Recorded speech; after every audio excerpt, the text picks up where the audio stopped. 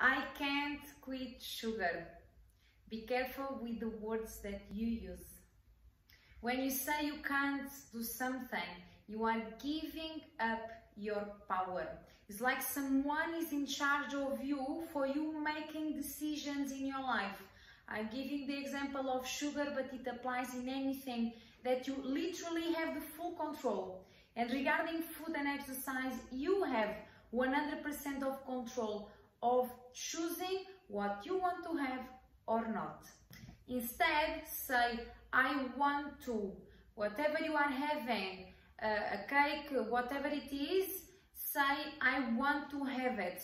Own it. Be accountable for it. Be responsible for your own choices.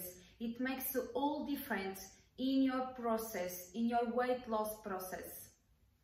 Now try this. Let's say if you are having sugar every day. One day, say to yourself that you are not going to have any kind of sugar on that day. This is going to give you enormous self-control, because you are in control of yourself. You are in control of your results from the choices that you make every single day. Remember that whatever you have in your life, whatever you are now, it's made from your daily habits. So check where you know and check your habits. If you find this information useful, please share with other people, comment below, and I'll see you on the next one. Bye bye.